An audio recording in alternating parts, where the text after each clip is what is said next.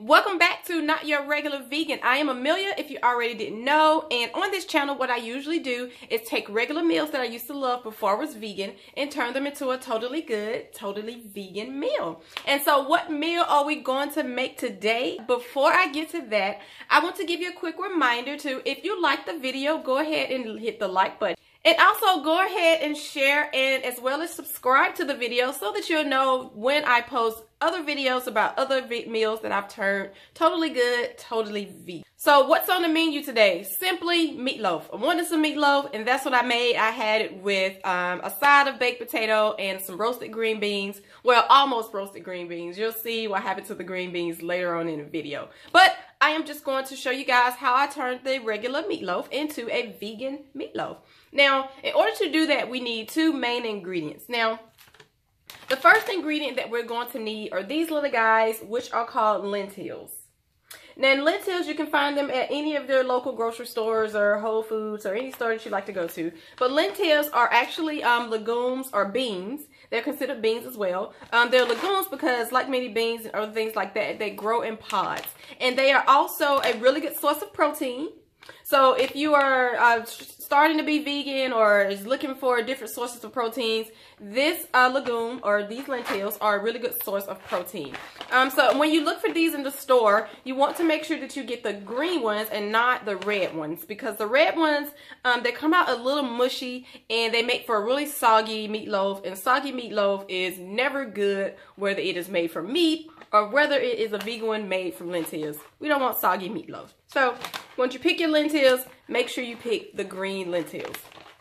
I swear, lentils, when I say the word, it brings out my southern accent like deeply. So much so. So again, lentils. And another ingredient that we need, a main ingredient that we're going to need, are these little guys here, which are called flax seeds. Now, flax seeds are just that. They're ground up seeds. They're grounded up really fine, almost feel like a flour. And what we do is we use these to make our egg substitute. So when you know you're making meatloaf, you need like an egg or a binding agent. And usually egg is that when you make a regular meatloaf.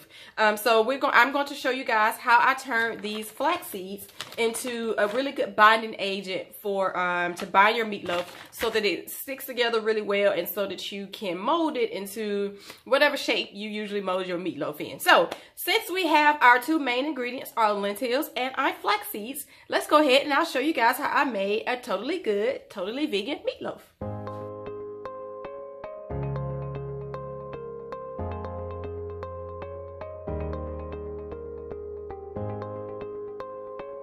Before we get started with our meatloaf, let's check out these ingredients. I have a whole bell pepper, which I am going to use the entire bell pepper. I'm just going to chop that up really well because I'm obsessed with bell peppers. That's why I use the whole one. We have some sweet onions, about a half a cup of regular sweet onions, 2 little celery stalks or sticks or whatever. Make sure you take the leafy greens off there, of course, and some scallions to give it an extra kick and flavor. I'm also going to use some regular whole grain oats, and what that's going to do is add a little bulkiness and texture to our meatloaf. Now, these are the flax seeds. Remember, I talked about these earlier. The flax seeds, what I did was I put 1 tablespoon of flax seeds to 2 tablespoons of water, and those have kind of been sitting for about 5 to 10 minutes. You want to let them to sit so they can start to form like a gelatin or kind of like an egg yolk or egg white you need to bind your meatloaf together so you can shape it really well. Also, so it doesn't fall apart. And then I have applesauce, which is a weird ingredient for meatloaf, but the unsweetened applesauce is used to provide a little moisture for your meatloaf. And after that, you just want to get all of your seasonings. However you would season a regular meatloaf with whatever spices you like, that's what you would season it with. I use a lot of Italian spices, some garlic salt, onion powder, and things like that. And of course, lentils are the most important part, is that it's going to be the bulk or what we actually make our meatloaf out of. Now remember, before you get all these things, you want to prepare your flax seeds and your lentils first. So let's prepare our lentils. I have about 2 cups of lentils here to 6 cups of water. And we're going to boil these on medium to high. You want to make sure you boil it with the lid halfway off so that the water is able to evaporate from them as they're cooking, because you don't want too much water left in your lentils. It'll make for a soggy lentil. So just boil these really until you see all of the water kind of gone out of the pot. And while that is boiling, we are going to chop up our veggies.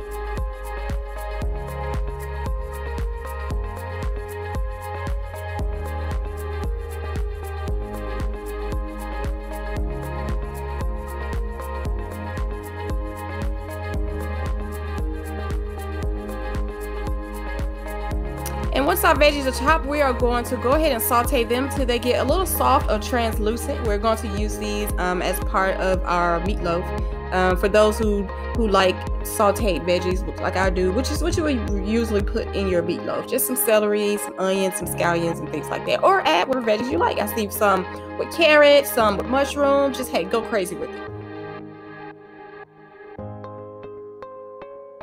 Now, please forgive my burnt roasted green beans. I was going to have green beans with the side, but I was editing another video and totally forgot they were in there, and they are burnt. I don't even think I want them anymore.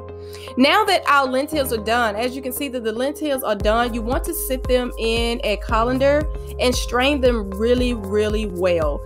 Again, because you don't want a lot of water in them, because that would make for a really soggy meatloaf, and nobody wants soggy meatloaf. So our lentils are drained really well and they are ready to go. Now, after we drain our lentils and make sure they're drained really well, you want to put them in a food processor. So I'm going to put the lentils in a food processor and chop them up really well until they get like to a meaty, almost ground beef or ground turkey texture. Now, you don't want to grind them too much so that they are too mushy, because then they'll start to extract a lot of water. And again, no soggy meatloaf here. So I am just going to chop these up with I also use the pulse too. You will see as I carefully put them in there, making sure I drain any left off water that may be left in them. And I use a pulsing action here because, again, I don't want it to get too mushy. I want it to have just like a meaty texture.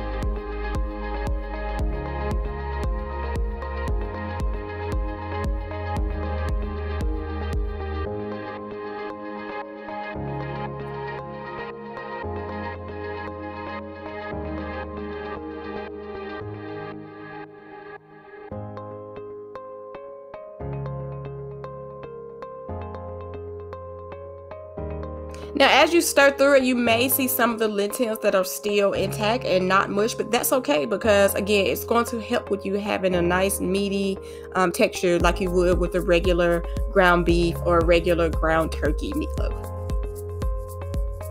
After that, we are going to throw it in our mixing bowl here, and I'm going to start adding all of the other ingredients to the meat, to the lentil loaf, basically.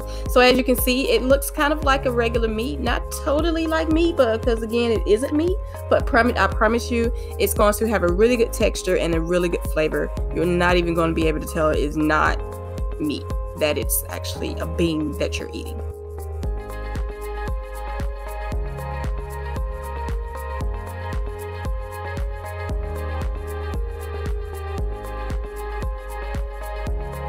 So now I'm going to add my grilled veggies.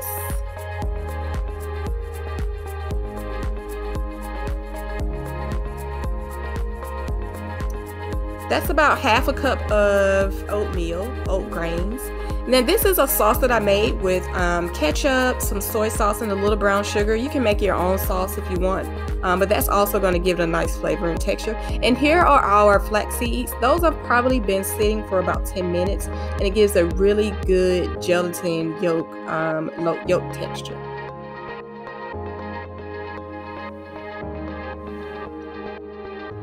Next, we're going to add in the whole cup of applesauce.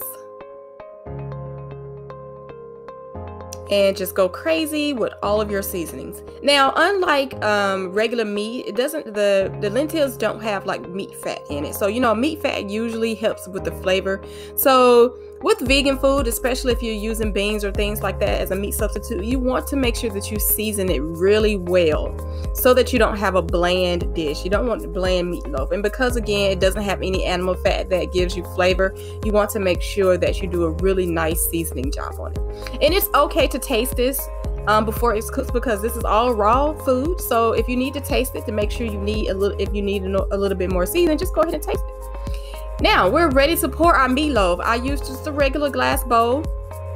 What I have is parchment paper, because who wants to clean this up afterwards? You don't want the food to bake on into the pan. So I always use parchment paper, which would be easy for cleanup afterwards. So I am carefully just scooping all of my meatloaf into my pan or my glass dish. I believe that's a Pyrex. I love Pyrex things.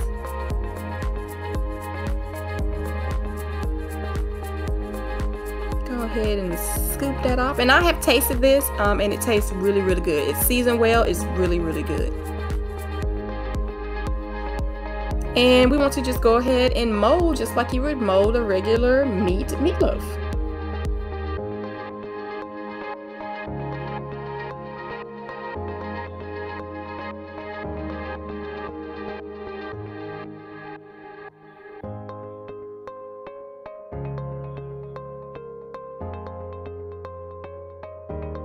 Now on the top of this, I am going to add a homemade sauce that I make. It is, again, it's ketchup, soy sauce, and a little brown sugar.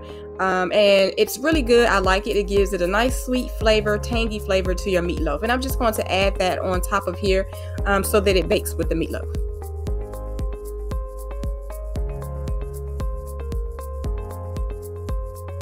Now, if you want like a really smoky flavor, you can add some Worcestershire sauce, which I should have did that because I like smoky meatloaf. But again, you can come up with your own ketchup topping or glaze recipe for your meatloaf.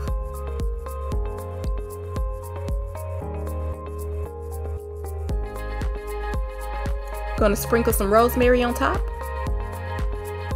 And this is our meatloaf. It is ready to go in the oven, and we are going to bake it at 350 for about 35 to 40 minutes. And ding, it is ready. That is our perfectly good, perfectly ready, totally good, totally vegan lentil meatloaf. Now you can have this with any side, baked potato, roasted green beans, any side that you like. And there you have it. Thank you guys for watching again. And remember to join me on IG at Not Your Regular Vegan. And go ahead and just smash that like button if you like this video. And see you again next time.